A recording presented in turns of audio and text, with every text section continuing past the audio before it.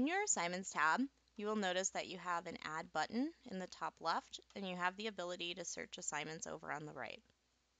Clicking on that Add button, there are three options for how you can add assignments to your course. You can do a regular assignment, and that we will cover in the next video. You can create a test or a quiz, and that will be in a couple videos from now, so scroll ahead and look at the title if that's what you're looking for. And then you can also import. When you choose import, it gives you options to import assignments from courses that you've had in the past. So you can go to any of the semesters where you have courses in Notebowl and go ahead and import them.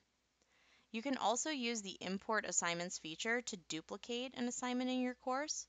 So if you have a journal assignment that you do for your students and you want to duplicate it 12 times because you have 12 journals, you could create it once and then choose the import assignments and select your course and go ahead and duplicate it.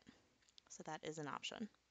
Once you select what you want to import, you click import and it will import the assignment into your course. In the next video, we're going to go over adding a basic assignment.